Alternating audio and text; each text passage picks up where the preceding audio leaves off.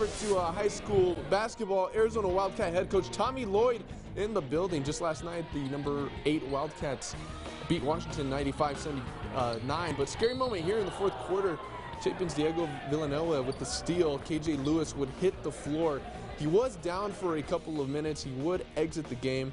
No word on his status. Hopefully he is fine. Fast forwarding later in the fourth quarter, Villanueva finds Antoine Holmes for the three-pointer. And then Holmes can shoot the ball and he can also pass it. Nice bounce pass to Jaden Leverett. Not once, gets it the second time. And then finally Chapin just rolling on all cylinders. Or Ceres Garcia for the three-pointer. Chapin wins big tonight, 77-35. Going over to girls basketball in Austin High School, Andres versus Austin. Andres, Kelsey Dominic finds Marissa Hargrave for the nice three-pointer. Nothing but net right there. Later in the quarter, Andres Dominic with another great pass. She finds Isabella Roman for the basket down low.